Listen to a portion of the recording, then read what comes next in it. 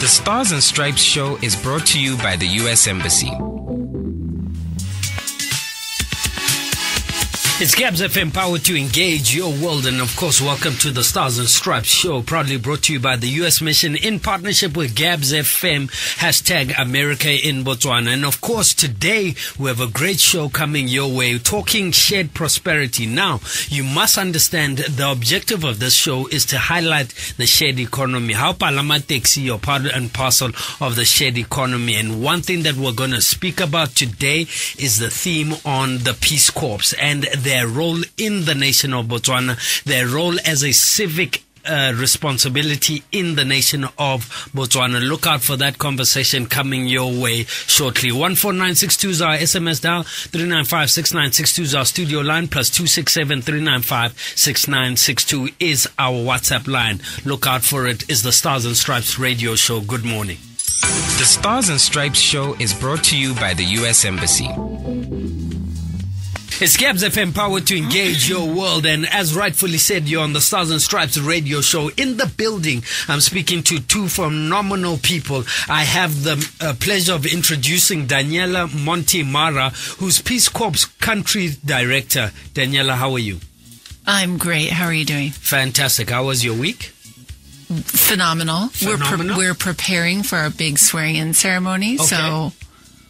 It's all a big is well. thing. All is well. Yes. Okay, fantastic. And of course, we have Rempo Dikole, Peace Corps Project Manager, and of course, Programs Manager and Life Skills. Which one is it, Rempo? Project Manager is program manager for life skills assignment. Yeah. Right. Maybe to highlight that we have 4 assignment areas. Okay. Being clinic and health teams. Mm-hmm. We have the ones which we call local capacity building folks. Yes. As well as the ones whom we place with NGOs. Okay. Or we call them CSCB, Civil Society Capacity Building. But I'm focused more on the life skills assignment. Well, I love it. Well, welcome to the show, to the both of you. One thing that I know about the Peace Corps is that it contributes to the advancement of Botswana from this perspective. Especially what I liked that you just mentioned, capacity.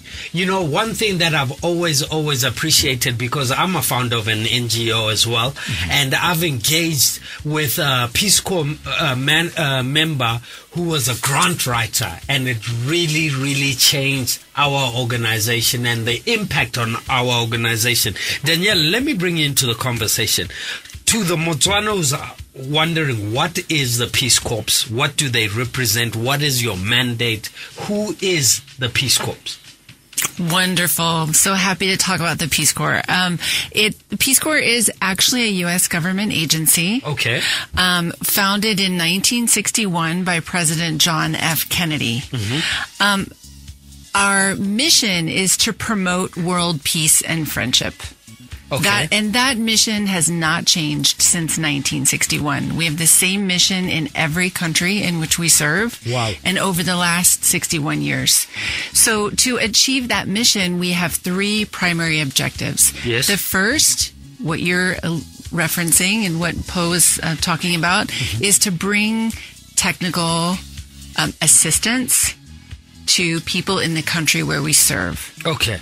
The second objective is to promote and build a better understanding of Americans and about the United States to the communities and with the people where we serve. Wow. And the third is to promote a better understanding of the people and the culture in the countries where we serve to other Americans.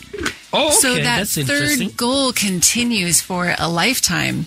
And I actually was a Peace Corps volunteer many years ago in Guinea. And I can say that once you're a volunteer, we never call ourselves former volunteers. We call ourselves returned volunteers. I like that. Because the service never ends. Yes, absolutely. So just correct me. Do I pronounce it as Peace Corps or Peace Corps? In the U.S., we say Peace Corps. Okay. Just for reference sake. Let me bring him, Paul, back into the conversation. Paul, how long have you been a member of the Peace Corps and working for the Peace Corps? And obviously, Kaore, as a Motswana, what is your experience in terms of being a foot soldier on the ground? Is this mandate really achievable? Are we seeing some form of social impact from this relationship between the BW government and the U.S. government? That's a good question. I've been with Peace Corps, or I've been a Peace Corps staff member for just over 10 years now. Nice. And the second part of your question, I would say there's a lot that we are seeing in terms of the impact that you've seen, Kore, on the ground as a Motswana. What are you seeing? What kind of impact are you seeing? Is it really a beneficial relationship? That's right. So I will use an example. Normally when I answer a question like this, I like to use real life examples. Please. As I indicated earlier on before, that we have what we call assignment areas. Yes. Where we have split our volunteers into 4 areas. We have the ones that we place in schools, which I would say I'm the program manager for large scales. Okay. The ones in clinics or DHMTs, the ones in NGOs like you mentioned earlier, that we have worked with a Peace Corps volunteer before, as well as district AIDS coordinating offices. Absolutely. In all these assignment areas, we have seen an impact where a quick example could be one volunteer who has impacted the life of young Botswana in the Boteti area. Okay. Whom he realized that these guys, they're so smart and they have potential. And he worked with Marua Pula here in GAPS to help secure a scholarship for them.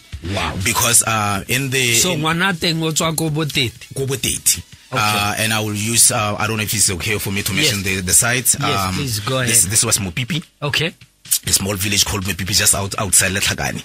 And what he realized was that most of the kids of our kids in rural areas, they don't have what I would call exposure. Yes, absolutely. You have smart kids out there. Yes, absolutely. Who sometimes, maybe because of lack of exposure, yes, they end up, not going far in their lives. And he worked with Maruapula Senior Secondary School, Senior Secondary School, to secure scholarship for those 2 guys. And that was successful. I can't tell where they are today because this was like a couple of years back.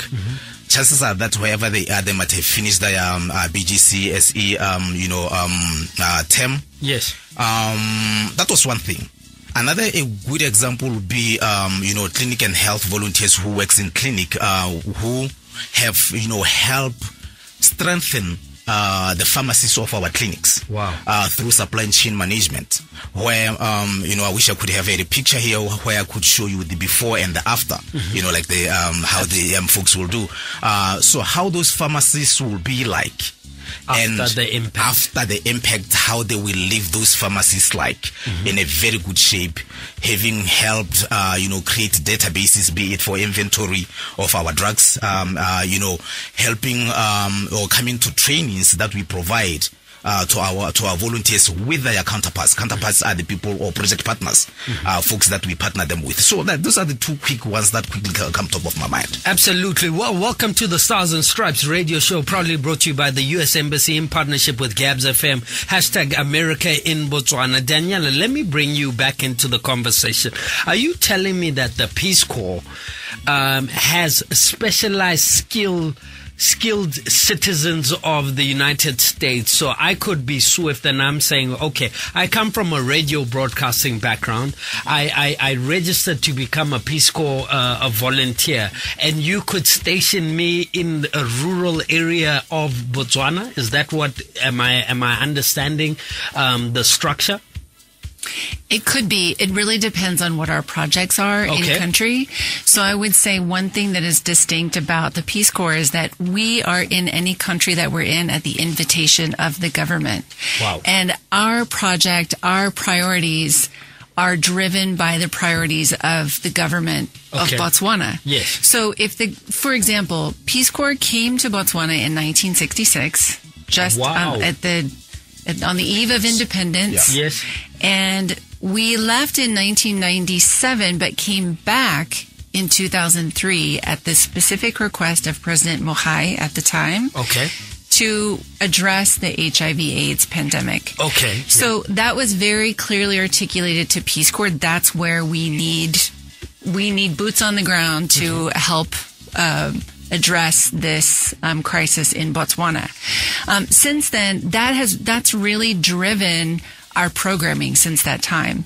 I would say Shared health. Yes. So currently, for example, if someone in the U.S. says, I want to go to Botswana and be a radio broadcaster, that might not align with our current projects, and it doesn't align with what the government has articulated to us as being their priorities. Yes. So that might not work. But we're in the process currently. I'm sure many of your listeners know, especially listeners who tune into this program. Stars and Stripes radio show. Yes, absolutely. I think you've probably talked about PEPFAR. Yes. The President's Emergency Plan for AIDS Relief. Yes.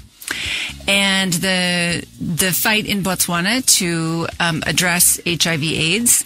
So in terms of the UN AIDS, or the UN objectives of 95, 95, 95. Yes. Should I spell those out, or do we know what they are? No, please. We need to keep on re-echoing what they are and the milestone achievements between BW government and, of course, the U.S. government. So the government of Botswana has achieved an extraordinary feat. Absolutely. Of not just 95, 95, 95, but they're at 95, 98, 98. Yes. The first 95 being, I don't have my PEPFAR colleagues here, so let me make sure I get this right. Okay. They're listening, though. They listen to the show, so be careful there. Yeah, go ahead. Yes. So the first 95 is the percentage of the population that know their status. Yes. The second 95 is the percentage of those who know their status and who are positive.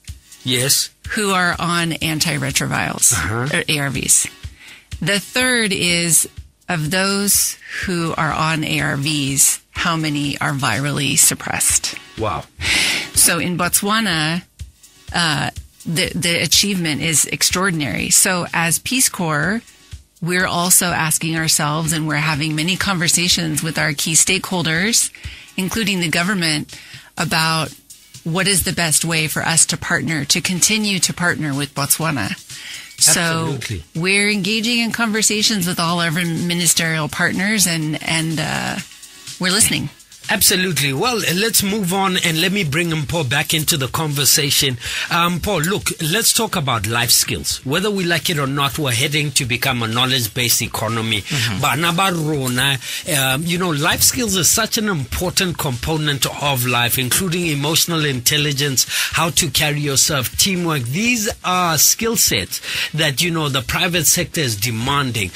Just walk us through a day in your life as a staff member of Peace Corps, and what it means to be programs manager in line with life skills, engaging with your beneficiaries, for lack of a better word. That's right.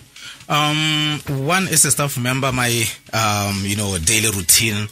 I do my administrative work, but most importantly, supporting my volunteers on the ground. Okay. And through my support, they are now zooming into their daily lives. Yes. One, they just live like our, Botswana in the local or in the communities that we have placed them in. Mm-hmm. They eat what we eat. Mm-hmm. So these are Peace Corps volunteers. These are Peace Corps volunteers. So United States Absolutely. Oh, wow. Absolutely. Wow. So right now we have been going through what we call pre-service training. Mm-hmm. And with this pre-service training, we position them to understand, have a better understanding of how we live our daily lives. Okay.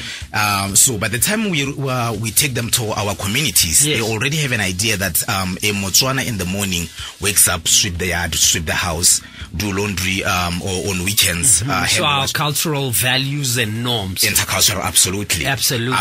Wow. And then, like you said, like, are they eating Zengwe? They will eat your local, food. And then go to work, just like me and you do on daily basis. Go to work where they will, support our local initiatives.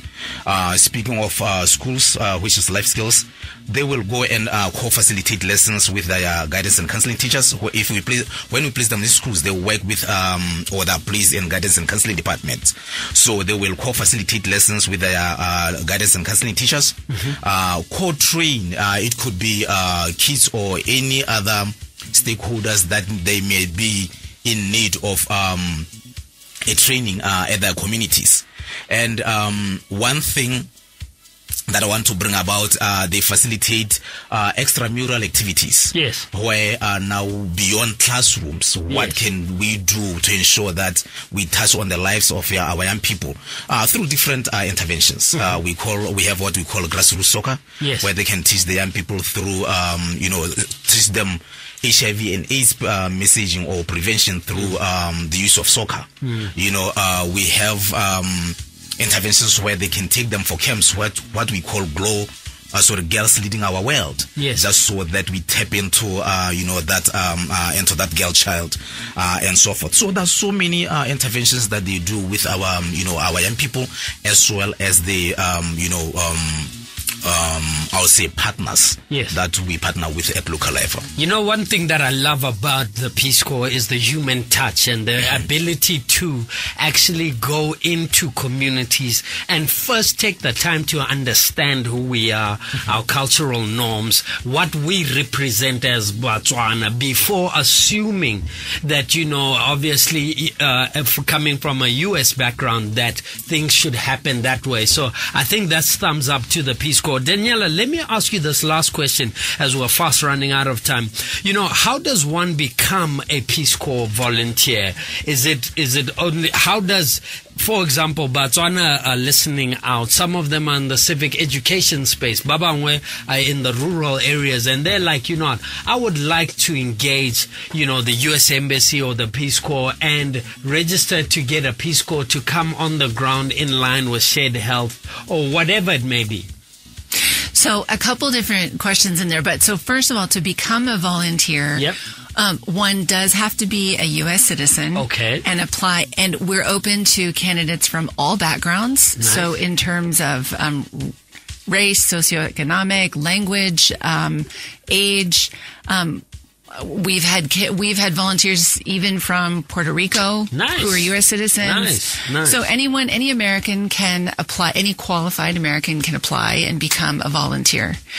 In terms of serving in communities and if communities are interested in hosting a volunteer, we have a process of an application process where communities can demonstrate a need. So they show that they have a job for the volunteer, that they have community support. So we would start with the Krosi, the Molaodi, make sure that there's really strong support from leadership and from community members to host a volunteer. And checks and balances. We have, of course, our swearing in is coming up on Thursday. I should say so Thursday, tell us what's happening. What's the big thing that's coming? So let me start by saying that before March 2020, when with closure of international borders, we had to send all volunteers in the entire world back to the U.S. Okay. Because borders were closing, we weren't sure what was going to happen. So it's taken us a while to get back to the field and get boots on the ground again. At the time we evacuated from Botswana, we had 140 volunteers. Wow. So that's 140 communities with whom we were working. That is definitely impact. And we're very attached to our communities. Throughout this period, the staff has worked long and hard hours to maintain connections with those communities. Now that we're coming back, we're building back slowly. So we got 9 trainees. And I should say, when they arrive in Botswana, they're not automatically volunteers. Yes. They go through an 11-week training for culture, language, for their technical work, medical, everything. They get trained, and then they are assessed at the end of that training, and we determine whether they can be sworn in as volunteers. Wow. So they take an oath of service, they take an oath to the U.S., and they take an oath of Peace Corps service to their communities. Wow. So that is the ceremony we're holding on Thursday, November 10th. Yesterday. Indeed. Okay. We held. So, yes, we'll be hosting a ceremony where those 9 trainees will officially become volunteers, and the following day they will go out to their communities to begin their 2-year service. Well, it's Gabs FM, power to engage your world. That's how we wrap up. Let me give you this opportunity, Mpho, to share your parting statement as we continue with the conversation. My next segment coming your way is Ask the Shah J. Mpho, your closing statement. What would you like to say to Botswana that are listening to the show in line with the Peace Corps, in line with the relationship between the U.S. government and the BW government?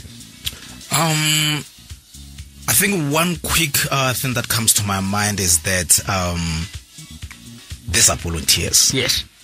And most of the time we'll hear people thinking that they're here to take people's jobs. Yes. They're not here to take people's jobs. Yes. They're here on voluntary basis. Wow.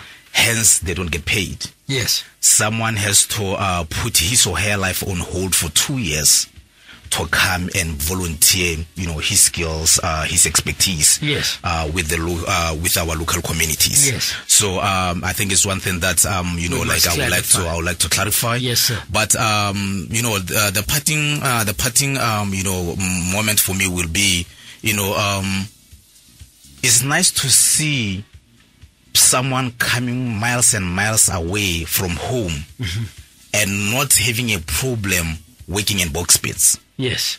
Or Paragarungu. Yes. Or Hoortlacht. Yes. Which some of these places, as I'm mentioning them now, I know that there's some of our, Botswana fellow who have never been there. I've never been to Swift. I have never been there. You have never been to Maletumani. So yes, the villages that I have mentioned, these are like villages in the corners of our country, all the way to the top, to the bottom, wow, as well as both sides. But we place volunteers across and in the middle.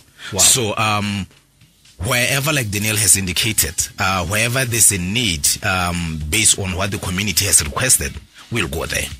Powerful stuff. Daniela, let me give you this opportunity to share your parting statement. Oh, I would have to just thank profusely the government of Botswana for inviting Peace Corps to be here. I would say starting with the president, the Minister of Foreign Affairs, who support our volunteers being here, our ministries with whom we partner, including health, education, local government and rural development, of course, NAPA, with whom we work very closely. And I would be remiss not to thank our communities for all their support of our volunteers. We could not have volunteers out in all these communities that Poe was talking about without the support of our communities. Well, shared prosperity, and that is what the Stars and Stripes radio show is all about, highlighting the bilateral relationship between the U.S. government and the BW government. Whether we like it or not, the spirit of volunteerism is important for the global citizen and for humanity as a whole. Look out for it. Ask the Shah J coming up next. At Gabs_FM. It's Gabs FM, power to engage your world. And of course, we're continuing the show into the next segment called Ask the Shah J, or Ask the Acting Ambassador. This is where you get to ask the U.S. Embassy any burning questions that you might have. And of course, Her Excellency Amanda Jacobson, this is what you had to say. Your Excellency, what are some of the internship opportunities for Botswana in line with the U.S. Embassy, in line with human capital? That's a very important component in terms of driving us to a knowledge-based economy. This is what she had to say. The U.S. Embassy currently offers internship opportunities for U.S. university students, both in the United States and overseas. That's actually how I became aware of the U.S. Foreign Service. I was a political economic intern in Montevideo, Uruguay, and an environmental intern in San Jose, Costa Rica. We do not currently offer internship opportunities at U.S. Embassy Botswana. We do encourage people to stay abreast of our employment opportunities, though, on our Facebook page. Thank you so much, Your Excellency, and thank you for always being willing to engage the nation of Botswana with some of these questions. If you'd like to ask the U.S. Embassy any questions, feel free to follow them on all their social media pages. Kings and Queens, you're on the Stars and Stripes radio show. # America in Botswana. Good morning. The Stars and Stripes show is brought to you by the U.S. Embassy. It's Gabs FM, powered to engage your world. And of course, thank you so much for choosing Gabs FM. And if you've just joined us, you're part and parcel of the Stars and Stripes radio show, proudly brought to you by the U.S. Mission in partnership with Gabs FM, America in Botswana. And of course, this is the segment that you love and I love. And of course, in the building, we have Education Advisor Oabile Tau from the U.S. Embassy Public Affairs Office to bring some exciting and highlighting different programming that the U.S. Embassy have for you. Talk to us. Today we're talking volunteerism. That is it. And today I'm echoing everything that I've been saying. If you're thinking about studying in the U.S., then this is one aspect which you must understand. The U.S. is all about giving back. And so if you're trying to make yourself competitive, it is not only about your grades. Your grade, you can get all A stars, but then if you do not show universities that you yourself have civic engagement or civic engagement portfolio in any way, you're putting yourself down. And so I love the fact that even, we're bringing Peace Corps here to actually, for people to remind them. You know what? There are people who have PhDs, who are professors, who have degrees. Captains of industry. I know, and they're taking time out. And all of this is actually building their portfolio. Sometimes you don't need to go to school in order to build your portfolio. Build your portfolio from grassroots. Whatever you are, whether you're still in primary, junior high, you're still at secondary high, this is your time. There are many organizations that we have supported as the U.S. government that you can volunteer at. Absolutely. Let me just mention the 3 that we're currently working with. Yes. We're working with a trust called Now for Them. They are doing women empowerment in business training. Sarah Muller, shout out to you. And there is an organization you can go and volunteer your time at. We have Young Minds who are currently running our Alumni Engagement Innovation Fund grant. Wow. And they're doing Model Parliament. Please get hold of Lana, get hold of Tim. I know. And Brilliant. this is for women empowerment and doing all amazing work. There's Dreams Alive as well that we've supported, and they're currently helping us with the Opportunity Fund to assist learners who cannot actually afford standardized testings while applying to the U.S. Again, another organization you can volunteer at. I'm only here to echo volunteer. And one last, want to say big shout out to Oyebo as well, because even currently we have about 4 Oyebo volunteers who are currently in Washington, D.C., and they are doing election, viewing? Okay.